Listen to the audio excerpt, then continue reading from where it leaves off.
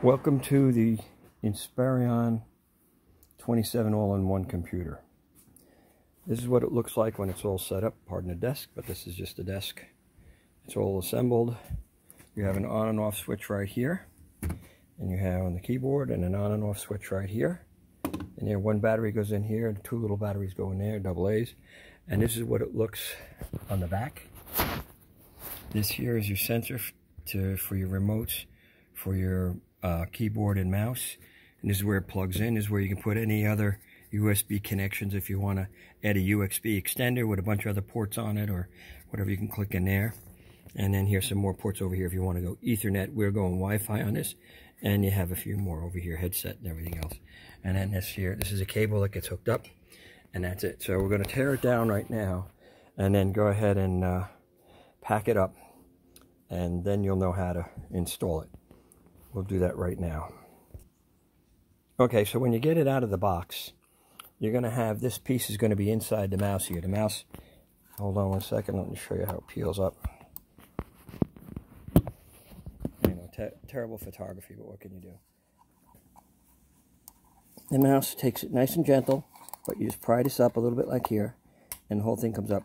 Get both sides, because it is a split mouse, so you want to pull it up evenly. And in there is where this little unit here is, the sensor or the remote. I'm going to just pack that up right here like this. So what you do is you just take it out, and that's it. Okay, so let me get back to what we're doing.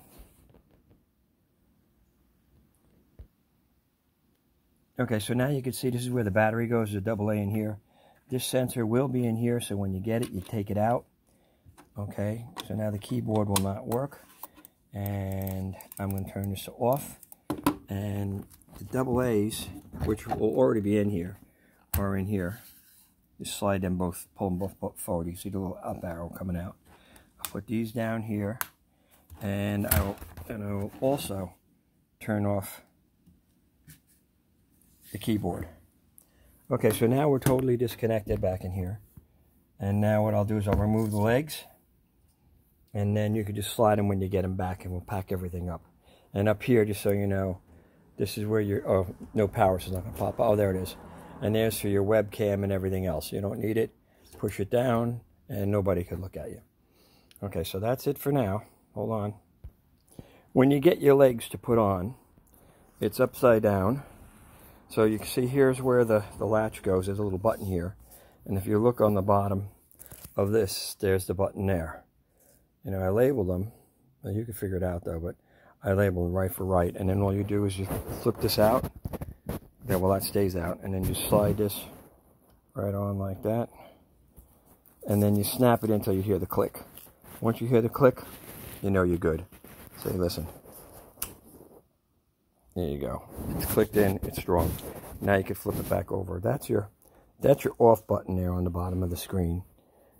But you don't really need to do that, because you could, here's your off button. And that's an adjustment for the screen. But you could do this here. That's your power on, power off. But use the menu in the Windows to properly turn things off. Otherwise, you'll crash your hard drive.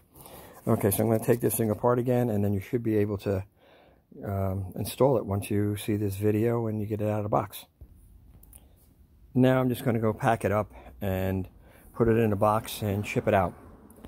And that's about it. Any questions? You know where to call.